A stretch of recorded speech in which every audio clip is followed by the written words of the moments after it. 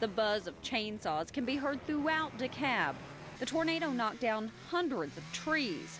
At least 70 homes sustained storm damage. Roof damage, most of the windows were blown out. I've never seen anything like this before. It looks like a war zone through most of the residential sections over here. The twister didn't discriminate. It hit houses, businesses, churches, and the town's only funeral home. Power lines in DeKalb are a tangled mess.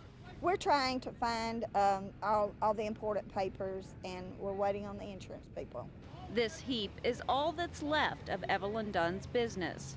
These are the steps that led to the Dunn Roofing Company. The twister picked the entire building up and moved it almost 100 yards this way, scattering debris into nearby trees and yards.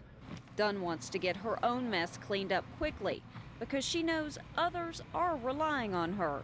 We have to, because this is, everybody knows us here. We have to have some kind of headquarters. I don't know what we'll do, get a tent or something, I guess. And she has already taken the first step.